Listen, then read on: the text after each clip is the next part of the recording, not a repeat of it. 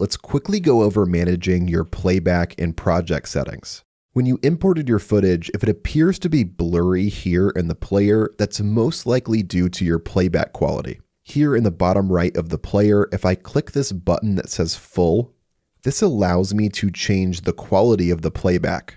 You'll want to set this to a lower quality if you have a slower or older computer. So I would play around with this and see which quality works best for your system. Changing the quality here is not going to affect the end result of your video. It just makes it easier for your system to preview the video while you're editing. In my case, I'll set this to full. Then if you want to change the aspect ratio of your video, click on this button right here that says ratio. And you can set it to the original, to 16:9, or if you're editing for like TikTok, Reels, or Shorts, you can change it to 9:16.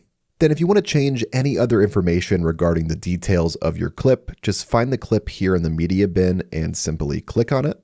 Then with the clip highlighted here, you'll make your way over to the details panel on the far right-hand side and click on the modify button.